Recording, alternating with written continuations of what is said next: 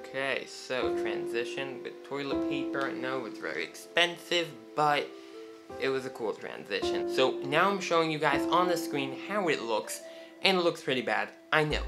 But this is like a 5 megabyte file size at only, I think it was like 24 seconds, okay? That's amazing. I think that's really amazing. So if you need to send this on WhatsApp and you have, let's say, a really long sequence, like a 10-minute, video, and you need to send this on WhatsApp, then you can do what I'm explaining right now. So, how do we do it? Now, I'm going to be showing you guys exactly how to do it. So all you need to do is, oh wait, I recorded this, with the screen capture. Okay, so now that we're here on the export page, delivery page more correctly, in Davinci Resolve, all we need to do is go here to restricted and write our numbers in.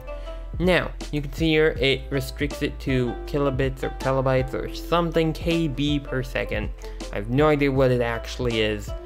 Tried researching on the internet, and then I learned my lesson. Don't research this kind of stuff, because it's extremely annoying. So, we can see here that you can just restrict it like that, or as I've shown in my other video that actually succeeded a lot, then you can also just do these guys. Thank you very much, guys. You guys have been amazing. We have the giveaway. All you need to do is to subscribe, and you can win a $50 Amazon gift card. My time's running out. See ya!